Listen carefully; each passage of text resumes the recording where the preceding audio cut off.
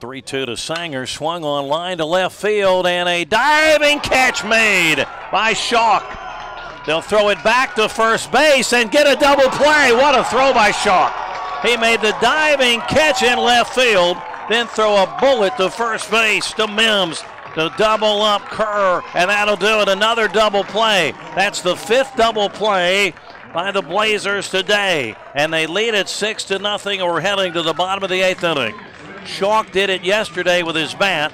He does it again here today with a glove. A diving catch out in left field and a perfect throw to first to double up Stephen Kerr. 5 double plays for the Blazers.